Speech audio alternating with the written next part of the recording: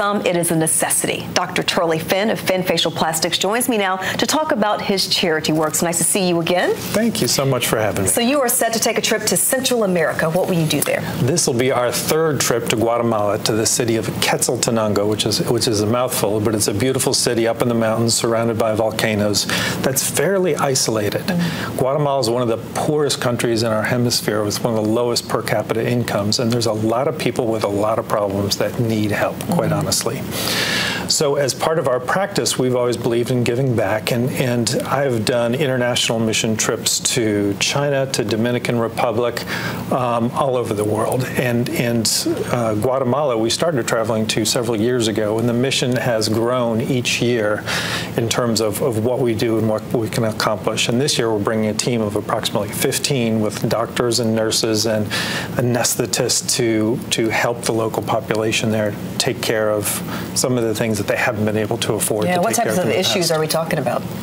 So in Guatemala and in a lot of poor countries, people can often not afford to take care of congenital problems. Simple things like a cleft lip and palate that gets repaired almost from the time of birth here will sometimes go by years and even decades before getting repaired in some of the poorer countries.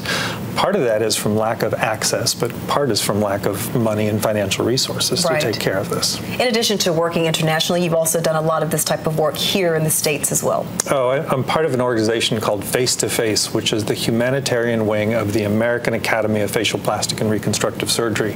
Face to Face has 3 branches to it. For 20 years now, we've had an association with the National Coalition Against Domestic Violence, where we've offered free plastic and reconstructive surgery to victims of domestic violence. Very simple requirements. They call and make an application. The only real requirement is they're out of the abusive relationship for 1 year. So we want to encourage people to get on to a healthier life and move on.